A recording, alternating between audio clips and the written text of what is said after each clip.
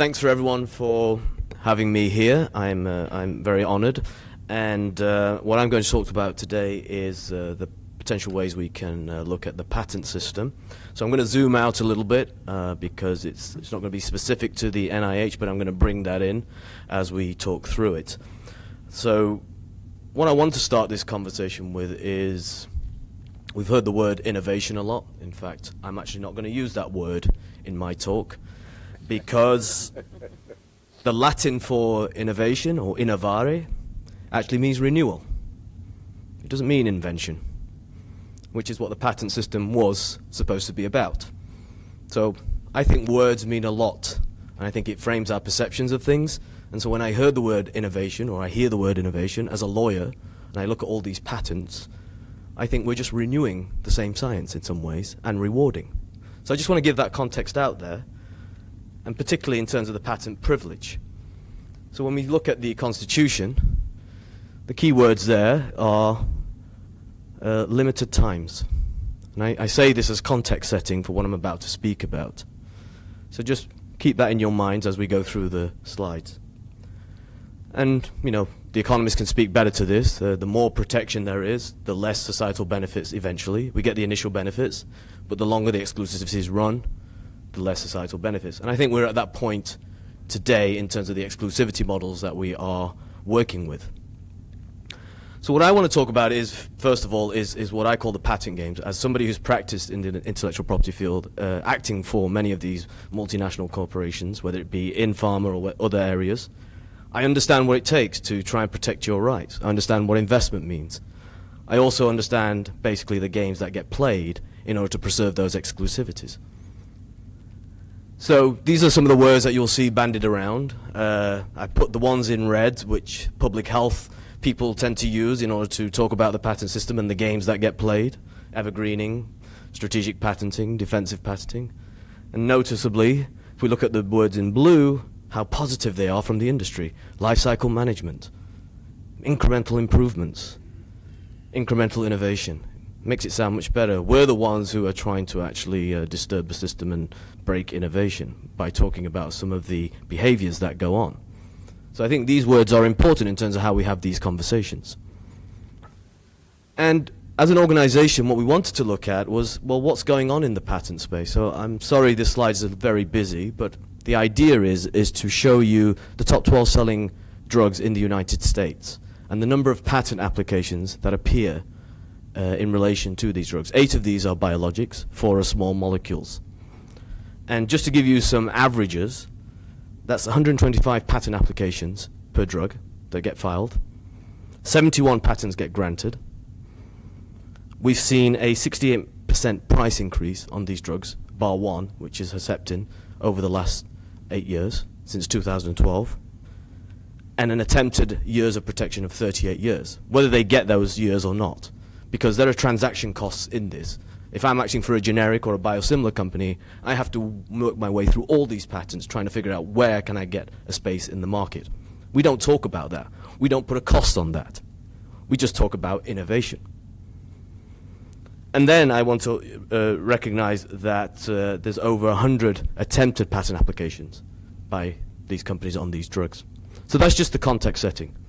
And just to break it down a little bit further, everyone's probably heard about Humira, and AbbVie is pretty renowned for its aggressive patenting strategy. The first indication for Humira was approved in 2002, and they filed 89% of their patents after approval. Was that all innovation? Or invention, if you want to call it that? So there are a lot of strategic games, and this plays out.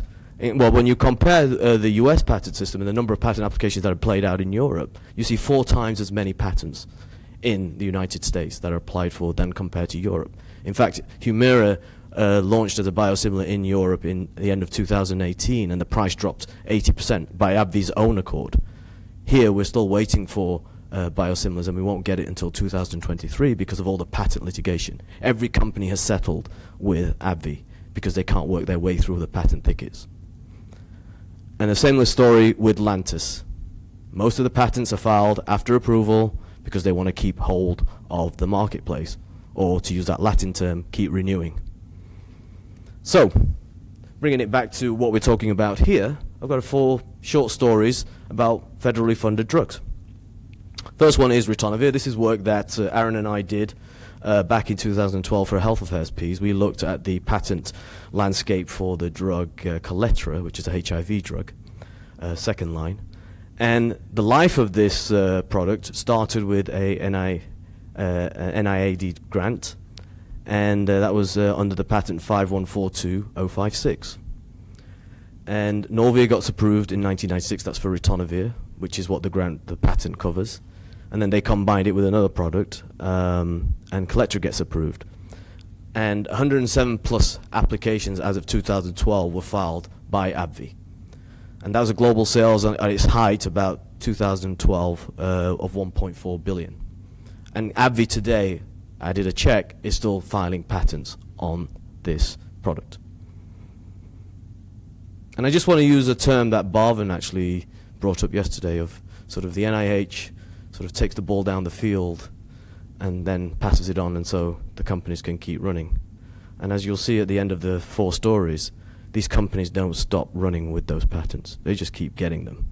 So there has to be a point. What point is we really talking about real inventions here? Similarly with Lyrica, this has just come off patent and competition is now entering the market. It actually started with a very small grant to Northwestern University. Incidentally, Northwestern University didn't disclose the grant on their patent. That is on the Orange Book. Lyrica gets approved in 2004, over 118 patent applications, and global sales annually of 5 billion. And what's really, I was reading about this on the Northwestern University website, and the 18% of Northwestern University's endowment comes from this product. And in 2014, the licensing income was $360 million. And Lyrica, over the 6 years since 2012, the average, the price increase was 163%. So it's in Northwestern's interest for Pfizer to keep these patents moving, to keep running down the field, because it brings them a lot of money. It also brings Mr. Silverman, who was the inventor, a lot of money too, because he cashed out.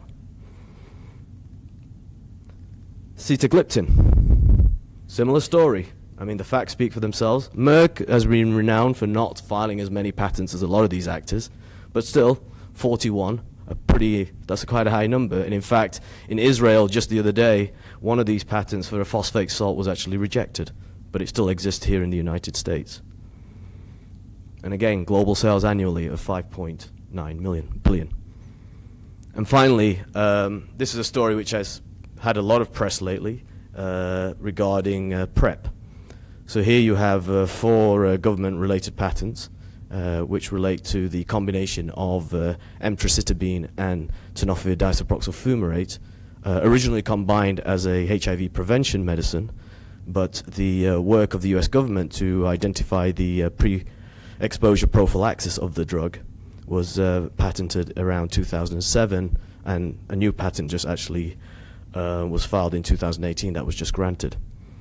Again, Gilead is banking very nicely out of this, but this particular drug raises a number of other issues. Here we have the NIH actually patenting use patents, i.e. second indications. And when we look at the literature, I'm not going to be the arbiter here. Under the current US patent law, a combination such as this is probably eligible. But if we look at the prior art, the individual ingredients, emtricitabine, was known to be a had pre-exposure prophylaxis properties, as did TDF. What the NIH did was to combine the two. Was that obvious? I'll leave that for you guys to decide. So, I'm going to bring it to the need for reform. I'm going to start broadly, but bring it into some of the issues which may relate to some of these NIH patents. I think we desperately need to modify what the standards are for patenting. I think for somebody like myself who actually sits and reads a lot of these patents, and I'm not going to try and say that I'm a scientist, but I spend enough time with scientists who also work with me on these issues, And many of them don't speak up because they get grants, they get funding from a lot of the places that they can't speak out against. But secretly, behind the closed doors, they actually say, how on earth did they get a patent for this? And I think we need to bring the scientific community to become more honest and to stand up and have a proper conversation about what it really means to be inventive. And what really is the issue, is it really about just getting the dollars for investment? Let's not start calling things inventive and innovation just because you want to get the dollars. And we need to restrict continuation applications at the USPTO. Continuation applications, for those of you who don't know, means you can keep attempting to file the same patent over and over again. And so in the United States, which is the only country that has it, it's impossible to get a patent rejected virtually. There are divisional systems where you can divide out a patent and keep applying for that, but they're not as continuous as they are here in the United States. And that's why you see the high numbers here of the attempts at patent applications. It's because an examiner can reject, the company can refile, and it can keep refiling, keep retweaking, and also observe what the competitors are doing so that it can retweak its existing application in the system just to capture what the competition is doing. That's not a fair system. We want certainty of investment, but you also want certainty of competition. I think the challenge systems, these came through the Americans Invent Act. These have had some impacts, but I think we need to go deeper. We need to expand the grounds that are on there. And I just want to go a step back. By modifying the inventiveness standard, I think it's important then because some of the NIH work and the earlier research could actually be cited then as prior art. Because at the moment, the standards are so low that even if there is a pathway that was created by the NIH, it still gets through. So I think some of the work that the NIH has done could still actually prevent some of these later patenting coming about.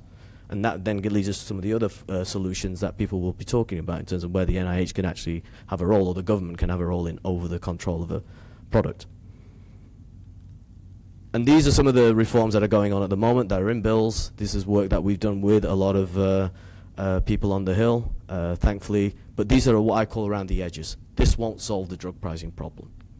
This is just basically transparency. It gives us a little bit more information. It won't bring the prices down. And I think regarding the government and the NIH, I think we need to implement a stricter monitoring system. Barvin and the colleagues yesterday spoke about this a little bit.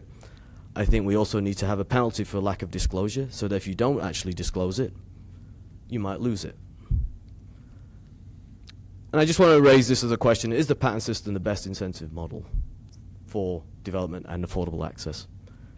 And I'll leave this slide because 11% of industry's 2000 revenue came from just new products. Only 11%. The rest of it was from old, repurposed science. And to quote the author of this piece, he said, "For all the talk of innovation in pharma, a term used with loose abandon and even looser definition, the challenge of seeing a return on invention is a significant one." So I'll leave you with that. Thank you.